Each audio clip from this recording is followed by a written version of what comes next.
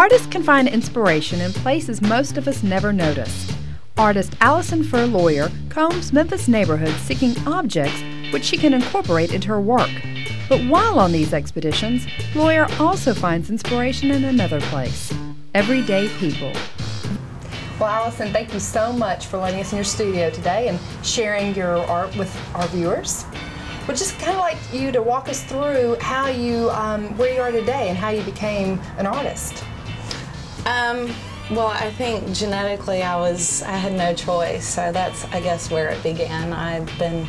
Ever since I can remember, I've been finger painting, and I won my first art award when I was in 2nd grade, so it's always been in my blood. I really kind of feel like I have no choice in it. Tell us about your educational background. Well, I grew up in Jackson, Mississippi, so I started out K through 12 at Jackson Academy, and then I went to University of Mississippi in Oxford. And I also did a studies abroad program through UGA the fall of '94 in Cortona, Italy. Ooh, wow. And then I graduated, came back for one more semester at Ole Miss, and then graduated December of '95. So you had some influences across the world. I think so. If not, physically and geographically, I have just mentally, I guess, just kind of been a little bit everywhere. I mean, a little bit of imagination goes a long way with me. Well, let's talk about what you're doing today, and how would you describe your work to our audience? Well, I'm not a critic.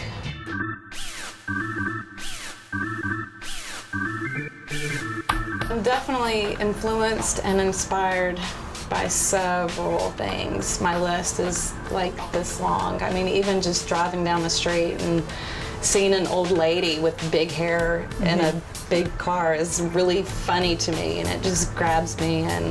And sometimes, it's little things like that just kind of trigger an inspiration.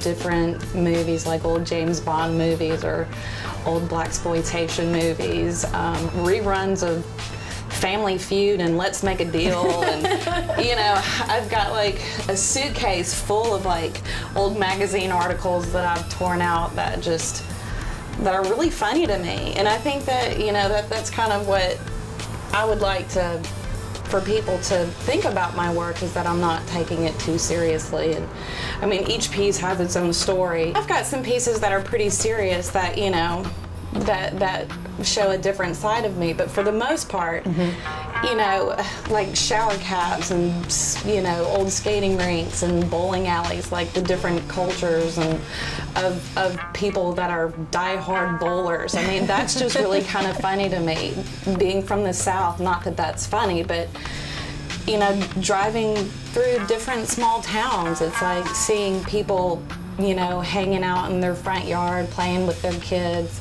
Like that kind of inspires me too, to maybe paint children, or I've done several paintings of kids, and I really enjoyed it. It's kind of fulfilling. I think whatever however I feel when I get in my studio, sometimes for the most part, it'll just evolve into something else. Like my idea is there, but then it'll turn into kind of something else, which is exciting and great, because I can't, exactly control everything that my hand decides to do.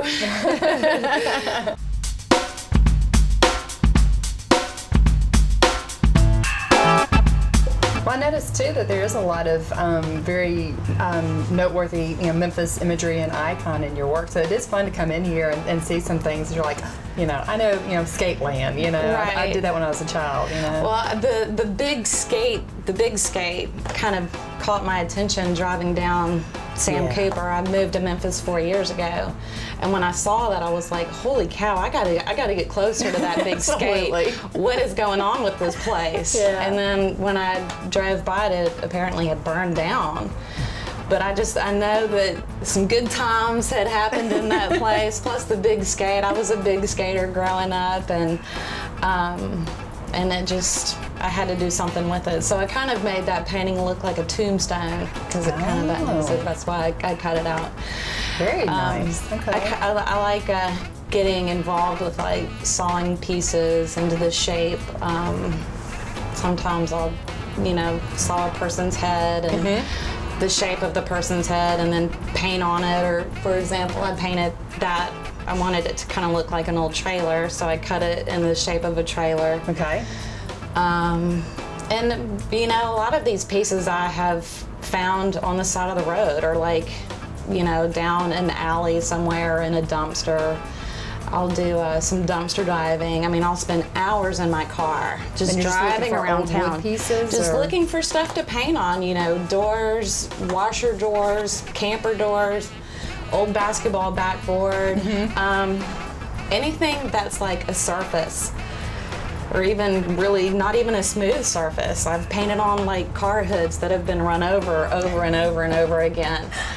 I think it's just a little boring to paint on canvases. I mean, I've stretched my own canvases and I've enjoyed it, but what I really enjoy is the whole seeking and finding these pieces to paint on. It's not just what I'm painting, but it's what am I painting on and what kind of process did I go through to get to the final product. What do you want the viewers to take away from your artwork? That's a loaded question, but I think more than anything, I want them to be able to just be like, gosh, what inspired this painting? Or she's always coming up with something new, or, every painting is so completely different from another one. I guess just like, hey, this artist must have something up her sleeve. She's got something to say, and I do, and this is kind of really my only way of doing it. Probably one of the most important questions to ask you is, where can our viewers see your work? Well, I'm currently showing downtown on South Main at D Edge Gallery, and you got a website? I do. It's AllisonFurrLawyer.com. Well, thank you again so much for letting us come into your studio today, and we wish you the best of luck. Thanks. It's been fun.